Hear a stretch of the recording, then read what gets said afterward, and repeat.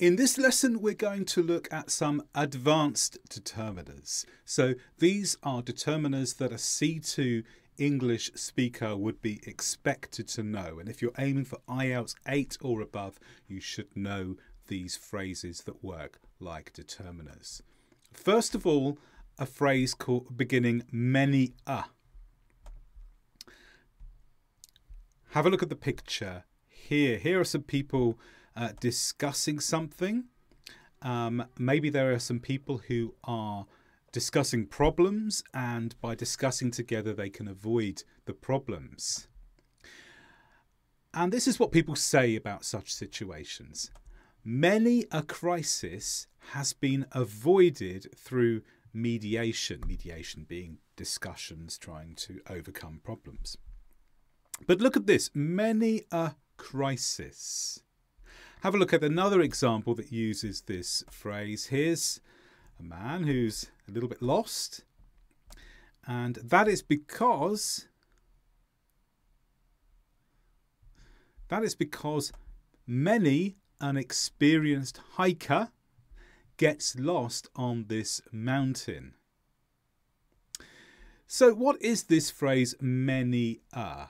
So many a or many an can be optionally followed by the adjective, then a noun, then the rest of the clause. And what this means is lots of instances have occurred like this. Many a crisis means lots of crises. Many an experienced hiker, lots of experienced hikers. Or this has happened lots of times. An experienced hiker gets lost on this mountain many, many times. So that's many a, many an is a useful way of starting a sentence to mean this has happened many times before. Let's look at another advanced determiner phrase. And this time we're looking at the phrase this something of something. Here's a child who's taking some medicine, and let's say that the medicine works this time.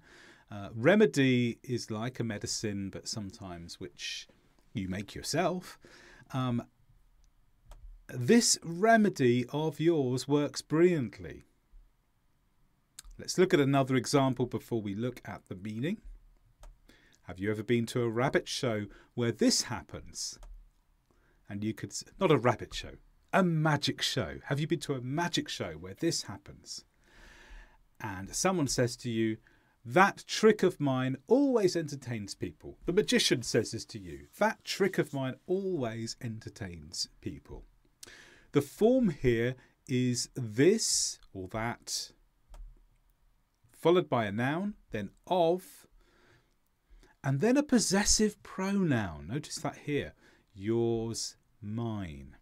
Followed by the clause, so followed by the verb and then whatever needs to come afterwards. So why do we do this? Well, this phrase adds emphasis to a phrase which is usually possessive pronoun plus noun.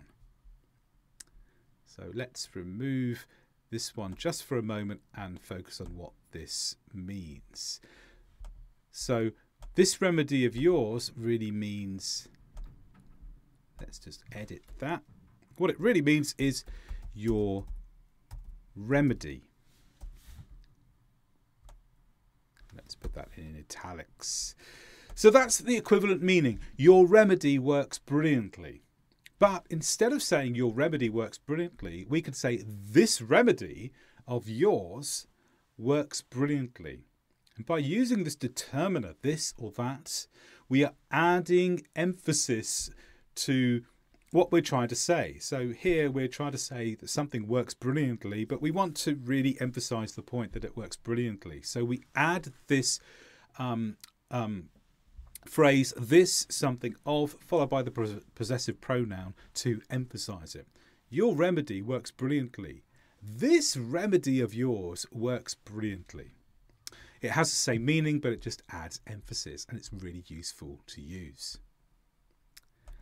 Let's look at one more situation where advanced determiners can be used. Here is a book that someone has just written. Look at the reviews. It's got 5-star reviews. And someone says this: much has been said about her latest book. Much has been said about her latest book. Here's another similar phrase. Here's a pile of books. Maybe these are all the books on a particular topic in your library. And this is written. A lot is written on the topic. What's interesting here is the determiner comes first. In fact, the determiner takes the place of the subject. It becomes a subject itself. Much, followed by the verb phrase. Much has been said. A lot is written. And we do this when we give quantity to the verb or the activity. So the verb here is said, and we want to give quantity to how much is said. And by saying much is said, we mean said happened many times. So much helps us to understand that the verb happened many times. The same with a lot. A lot is written. We want to say that the writing on this topic happened many times. There's many instances of writing on this topic. And by making this determiner the subject, we are putting a value on the verb. So it's another really useful way to use determiners where you put them before the verb instead of the subject to give quantity to the verb.